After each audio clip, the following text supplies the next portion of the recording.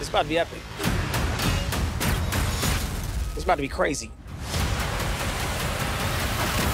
It's about to be epically crazy. In chronological order, this is the second Transformers movie. It takes place during the 90s, shortly after Bumblebee. We find a kid struggling with how he's able to provide for his family. My character Noah is ex-military, and I feel like I'm failing at every turn. Then I meet Mirage.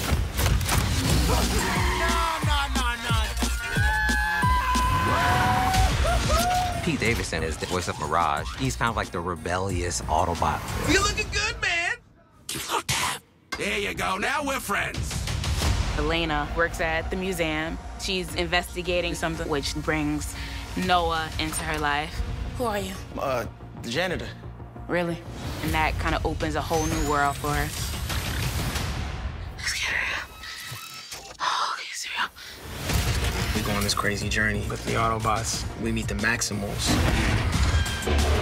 We meet the next level of villains. How big can this guy be? He eats planets.